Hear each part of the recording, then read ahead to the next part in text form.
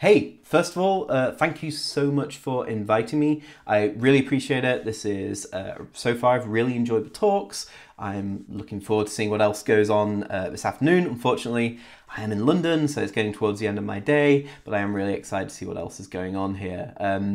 I've learned a lot. I hope you can all learn a little bit from me now. So I'm Phil. I want to talk a bit about streaming video for browser without infringing on any patents. So first, a little bit about me. My name's Phil. Like I said, I'm a streaming architect at MUX, helping out with a lot of the streaming here today. I have been in the video industry for about the last 10 years. I am also heavily involved in the community around video. I organise a meetup called London Video Technology Meetup, as well as helping to organise the MUX, a conference for about 750 video engineers in San Francisco this year. As I said, I've been in this industry a while, but at the start of this year, I got really interested in this concept of building a video system using only free technologies, Libre technologies. And when I originally put together this idea, I originally phrased it as reaching as many viewers as possible using only Libre video technologies. Now, this actually turned out to be relatively easy, so what I ended up doing is making it a bit harder. So I changed it to reaching browser-based viewers, actually makes it a lot harder initially, but also giving a great user experience as possible as well. So it's actually pretty easy to deliver just a more traditional video experience, but when you want to deliver a video experience to the grade of Netflix or YouTube using only Libre technologies, that actually gets a lot harder. So I have my own definition of what Libre video technologies are. Other people might have their own. So to me, Libre video technologies means avoiding patent encumbered or licensable technologies wherever possible, but also preferring technologies that are developed in the open. So I love working in open source communities and open standards as well. And I think that is a great part of the ecosystem, and I want to work in that piece of the ecosystem. So you might, to be honest, say, quite fairly, well, nobody wants that. Well, here's someone who does want it. Wikipedia wants that. Wikipedia only ingests and delivers files that are free file formats. Now, they refer to that as WebM and OGG4. There's obviously a lot of codecs involved there, but this is totally how Wikipedia does video today.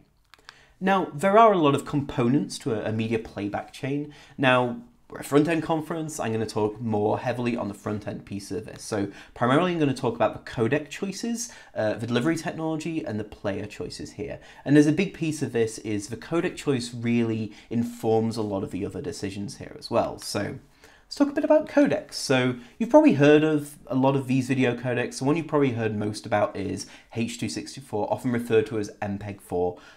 There is obviously a lot of complication there. MPEG is also obviously container format. MP4 is actually specifically a container format. So it's often confused whether it's an MP4 containing H.264 or not. There's a few Libre protocols out there, a few Libre codecs out there, VP8, VP9, AV1, a much more modern codec there. And there's a bunch of patent encumbered codecs as well. Now, when you're starting to build a system, you can actually pretty quickly get rid of a lot of these. AV1 is just not quite there yet, while it's got a lot of support in browsers. The complexity and the time taken to encode the content today is very high, so it's just not feasibly deployable right now. H.265 just doesn't exist in any browsers. H.266 isn't even off the specification table yet. And the same kind of goes for these audio codecs. They just don't exist in browser environments. So it's actually a pretty small subset we're working on. So first thing I did was test those against evergreen browsers. I did that in the most simplistic way possible. I went off and encoded the video, and I put it in a video element, right? So we use muted, autoplay, plays in line. It's pretty simple. This is making sure when I load the page, the video plays back immediately. You have to have muted to do that. Autoplay protection prevents that in a lot of browsers now. And plays in line makes sure it plays well on things like iPads. I loaded this up in the evergreen browsers, and here's what happened. Now this is actually real. I totally went and recorded little screen grabs of each of these running. This isn't faked at all, believe it or not. You can actually see there's subtle color differences and timing differences between all these videos, which proves it is honestly real. So across the top, we've got our proprietary codec bundler, right? AVC and AAC in an MPEG-4 container. It plays everywhere, just straight in the video element. Great, fantastic. Then we've got our VP8 and VP9 encodes below, and actually they play pretty well as well. They play across, 3 out of 4 of our browsers. So that's actually not a bad starting point. What does that look like in numbers? So Chrome's about 71% of the market, depending on how you measure. Firefox 10%, Safari 5%, we didn't get that 5%, and Edge is 4%. So that gives us straight away 85% coverage on desktop. Comparing that to AVC and AAC in an MP4, that'd be somewhere in the region of 95% coverage in a browser. So problems here are really Safari and old Internet Explorer browsers that we need to address. But this is really only part of the story, right? Because over half, depending on when you measure, or up to half, around half, of the web's traffic is mobile. These are really interesting graphs. I love looking at these graphs every month. They often swap and change, and nobody has ever been able to explain to me why there is a sudden dip and a sudden spike in mobile and non-mobile traffic. But anyway, so what I did is I took our same experiment and ran it on mobile devices, on mobile browsers. And here's the results. So this is Chrome on iOS, Safari on iOS, and Chrome on Android as well. So again, our AVC, AAC, MP4 plays absolutely fine across the board. But unfortunately, our VP8 and VP9 encodes are much less successful here. In fact, none of them successfully play back on any Apple device. Now, this is a pretty big problem when you put this into mobile statistics. So Android Chrome and kind of associated Android browsers that are based on Chrome represent about 41% of mobile market. This means you're missing instantly 37% of the mobile market, and basically it doesn't work on any iOS-based device. So there's a couple of workarounds here, thankfully. We have a polyfill to the rescue here. So there's a couple of polyfills out there that can render unsupported audio codecs in a browser by using a combination of canvas and web audio and rendering directly onto the canvas element. A great example of this is ogv.js, is a dominant in this space. Drawbacks? Yeah, quite a few of them. Obviously, it's quite CPU heavy. It's a non-native experience, so you don't get full screen controls that look the same as you'd expect. There's no media source extension support, no source buffer support. So this is a big difference. Obviously, there is also potentially little limitations. For example, certain qualities of video may not play back smoothly on devices. That can be quite hard to detect as well. It's pretty easy to use. Again, here's the example. I loaded up my VP8, instantiated a new OGV player, pointed it at my file, and hit play. Pretty simple. And here's the demo. So these are our 3 problematic browsers. So Safari on desktop, Safari on iOS, and Chrome on iOS. And they're all now happily playing our VP8, VP9 file. And in fact, this is so successful, this is totally how Wikipedia does it. Since August 2015, OGV.js is used on Wikipedia and Wikimedia in Safari and IE and Edge on a bunch of devices where OGV and WebM playback isn't currently available. But that's kind of only part of the story because we need a delivery technology. So first question would be, well, what's wrong with just delivering a progressive WebM file? Well, the problem is viewers' bandwidth is changing all the time in the modern internet. So we could totally just do exactly what I've been doing and progressively streaming one file, but some users are going to encounter buffering, which is really bad, and some users are going to sacrifice on quality, not going to be able to get the best quality possible. So this is a solved problem in the video industry, and it's referred to as adaptive bitrate. It's actually a pretty simple technology. Here's how it works. You take an input file, in this case a very short file, 8 seconds. You encode it to a bunch of what's called different renditions or representations. In this case I picked 0.5 megabit, 1 megabit and 2 megabit. And then we segment those files, so we chop it into smaller bits, in this case 2 seconds in duration, so 2, 4, 6, 8. And we chop all of the renditions into those small segments.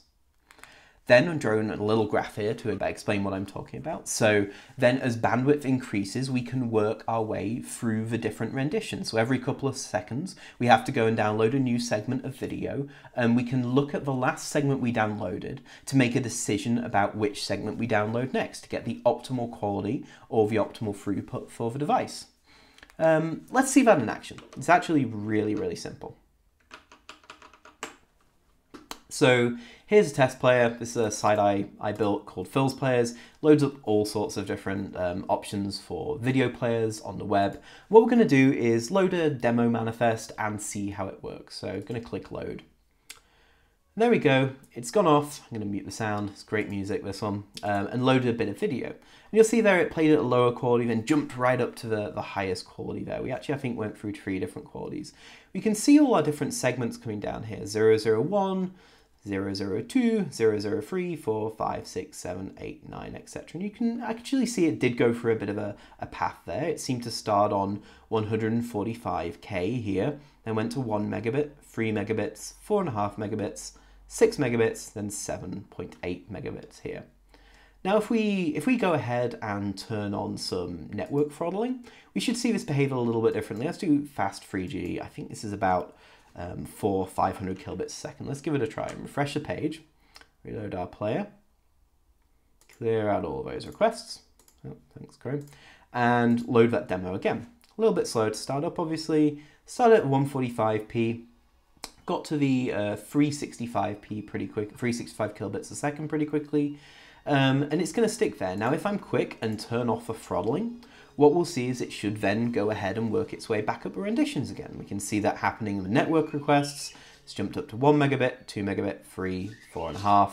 Now, this player has actually buffered quite a long way ahead, so it's actually jumped up a rendition somewhere up here. So if I scrub ahead a little bit, you'll see we're in the 1.1 megabit range here, so somewhere around here.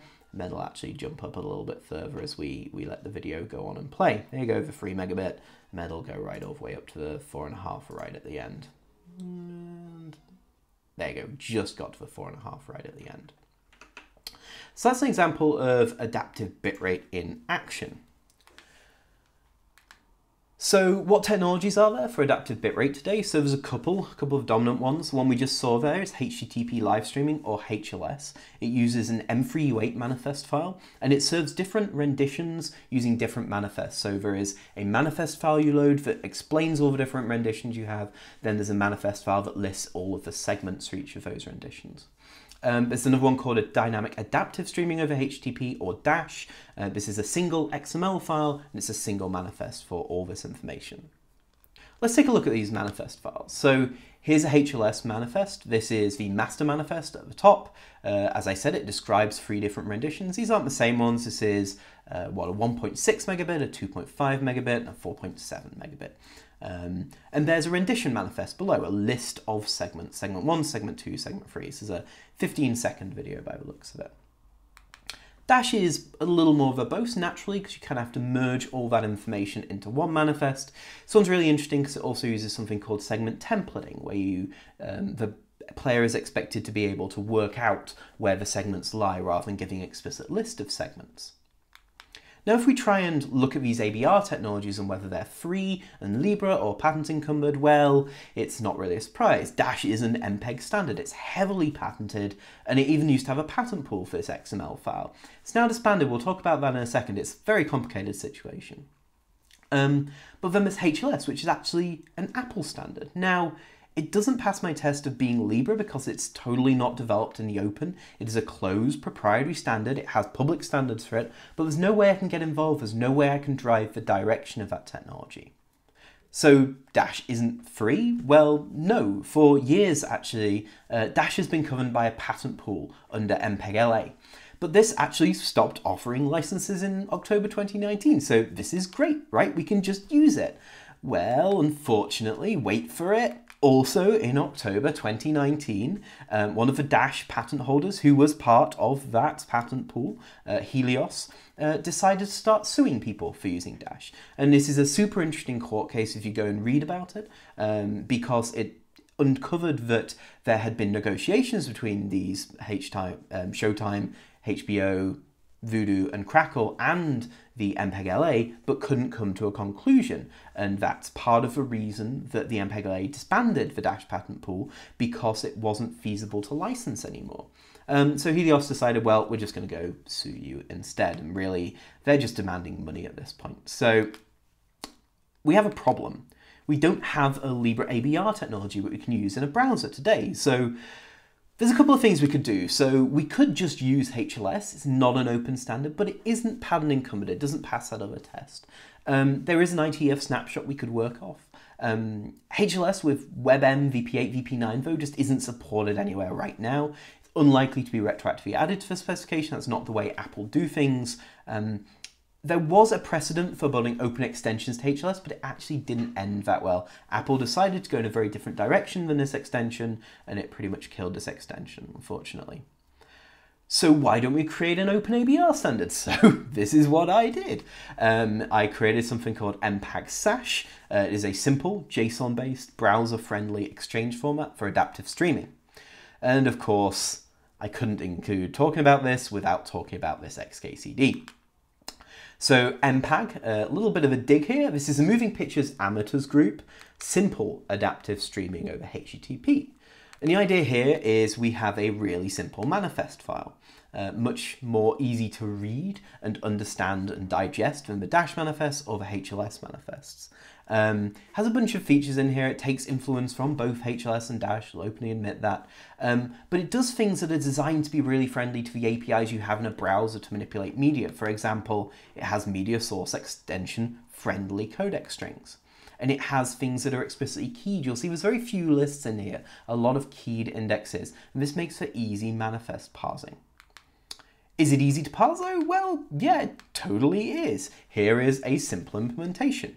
This is from my reference player. It grabs the first audio rendition, the first video rendition, and pushes it into a little media source extension prototype I built. Can you see it working? Well, yep, sure. I'll show you it working if you really want to see it.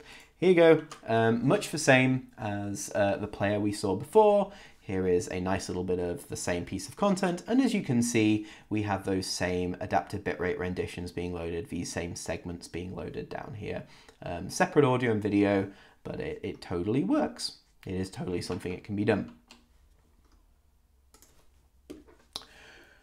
But there's a little bit more of a problem here. So beyond this, ABR needs player support. So there's no point in having an adaptive bitrate algorithm if your player doesn't support it. But even if our player supports it, our polyfills also need to support it. So there's something in media source extensions called source buffers. This is how you switch between different representations, different renditions of your media. And you need those same APIs in your polyfills to make this feasible.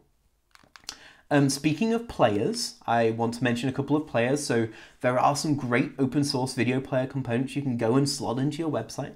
Video.js is a very comprehensive open source player framework. It's got Dash and HLS support built in. We could totally add a Sash plugin for it, or WebM and HLS support if we wanted to build an open Libre system there. It already has an OGVJS integration as well. And in fact, this is what Wikipedia uses. It's licensed under Apache 2. This is a really accessible video player as well. If you want something a little lower level, there's also something called HLS.js. What this does is it adds HLS playback just straight onto the HTML5 video element. And for browsers that don't support it, Safari supports this natively actually, but HLS.js just retrofits this in. We could totally extend this to support WebM with HLS. It's Apache 2 license, and it's actually what we're using for streaming the conference today. So here's my proposal, right? VP9 and Vorbis with WebM, Video.js with OGVJS polyfill gets us a pretty comprehensive coverage today, about 90% on desktop, 80% on mobile. And then we start working on ABR. We decide the direction we're going for adaptive bitrate for open technologies, and then we start building polyfills that have ABR capabilities built into them. All the code I've shown and all the examples I've shown are open, so that Codecs test page, you can go and fork it, play with it if you want, and there's a hosted version on GitHub. The Sash proposal is public. Please, if you're interested, go have a play, give me some feedback, fix my terrible JavaScript, all the usual things. And then also there's my Players Playground where I showed you the demo of those different players. You can go there, you can learn and play around with how video works on the internet. And with that, I have to say thank you to everyone who listened to me, and thank you for inviting me. If you do have questions or corrections or just want to chat, I'm easy to find. I'm totally also in Slack. I'll take a couple of questions now, but you can also reach me on phil@mux.com. Thank you so much.